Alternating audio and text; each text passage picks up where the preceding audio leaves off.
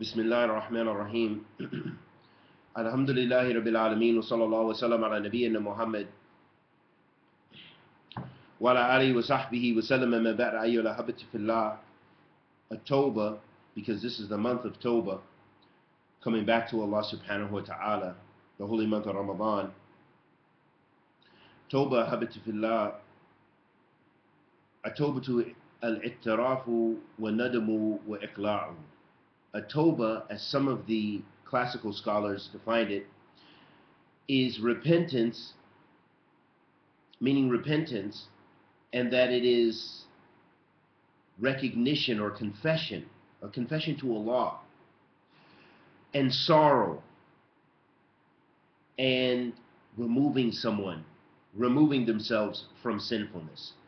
This is one of the definitions of Tawbah, is that you feel sorrow for what you've done, and you confess your sins, or you acknowledge that you've sinned to Allah subhanahu wa ta'ala.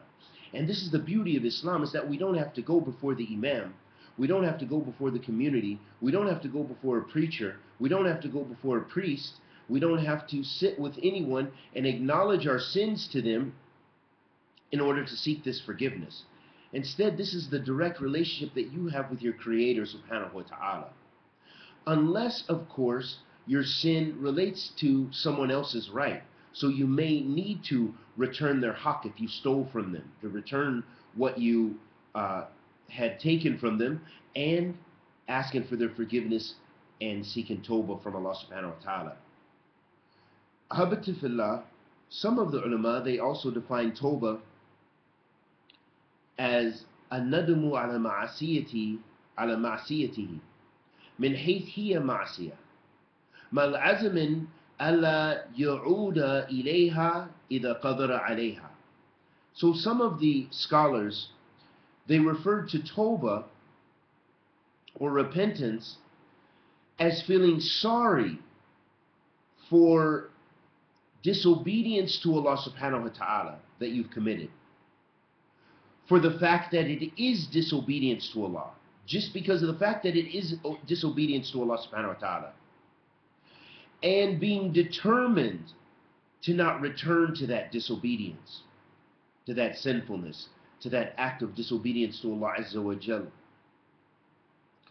If a person is able to do that, meaning able to fulfill that sin. So what this means, ahabati fillah, is that when a person, they feel sorry for the sin that they did, and they are determined to remove themselves from that sin due to the fact that it is sinfulness to Allah subhanahu wa ta'ala, that they want to leave it, not because they're unable to fulfill the sin. So let's give an example. For example, the person that steals from people, that robs their houses. They break and enter into people's homes. But they cease to break into people's homes due to the fact that they have a short ladder, that they don't have the proper tools to enter into people's homes. They broke their tools that they use to pick locks. They don't have the appropriate ladder to get to the second, third, and fourth floor. So for this reason, they stop. They say, hey, maybe this is a sign. I don't think I'm going to steal anymore because I really don't have the tools and I might get caught. This is not tawbah in Islam. Tawbah is that you leave those sins for the sake of Allah subhanahu wa ta'ala. You're determined to leave those sins, not because you don't have the ability to do them, but because you know that there's sinfulness and Allah hates those sins, and you don't want to displease your Lord subhanahu wa ta'ala. Ahabati fillah,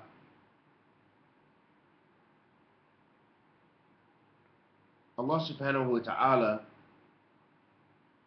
commands us with tawbah. And He says that He will forgive us if we make tawbah to Him subhanahu. Allah subhanahu wa ta'ala says, فَتَابَ عَلَيْكُمْ, that Allah subhanahu wa ta'ala will, if you come to Allah You come back to Allah subhanahu wa ta'ala by doing good deeds, by leaving off the sins, by being determined to leave those sins and refrain from those sins and those sinful environments, then Allah subhanahu wa ta'ala will accept your repentance. Alhamdulillah. هذا نعمة عظيمة. Allah subhanahu wa ta'ala commands us with tawbah when He says, وَتُوبُوا إِلَى اللَّهِ جَمِيعًا أَيُّهَا الْمُؤْمِنُونَ. Allah subhanahu wa ta'ala says in Surah An-Nur, He says, and in the commandment form, in the imperative form, He says, Tubu ilallah, repent to Allah. It's a commandment. And we already know that al-amr yufid al-wujub, that whenever we have a commandment in the shara, that this shows and illustrates for us that this is an obligation. So Allah subhanahu wa ta'ala is commanding us to come back to Him, to make repentance to Him.